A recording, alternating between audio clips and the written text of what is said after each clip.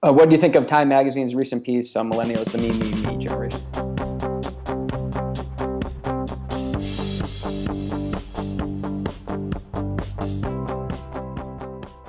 Generation. I didn't read that, so I wouldn't speak specifically on it, but I think it's interesting as we do our data collection here at Universum, and we research students around the world on what they're looking for in their future careers. And what's interesting is work-life balance is certainly up there. I believe it's number 2, and number 3 is actually stability, where I think that it's interesting because Gen Y, this generation, millennials, turns over positions so rapidly. And so there's an interesting thing that happens when people go to companies and leave every couple of years. The company doesn't want to invest in its employees as much.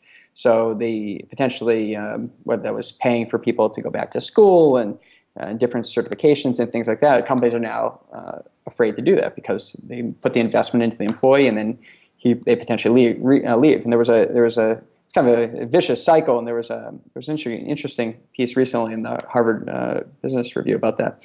But in terms of this generation, so I think that is one of the challenges that companies have today is how do you recruit this me generation. I think work-life balance is something they want, but I do think that at some point there's potentially a plateau on that. So job candidates who want work-life balance, potentially at some point, if your peer is working around the clock and available all the time, and it kind of puts life a little bit more aside, potentially they're going to, and more likely, get the advancement in their career above you. So it's an interesting thing as we see that recent grads, what they're craving, which is stability, work-life balance, compensation, of course. Purpose is obviously huge.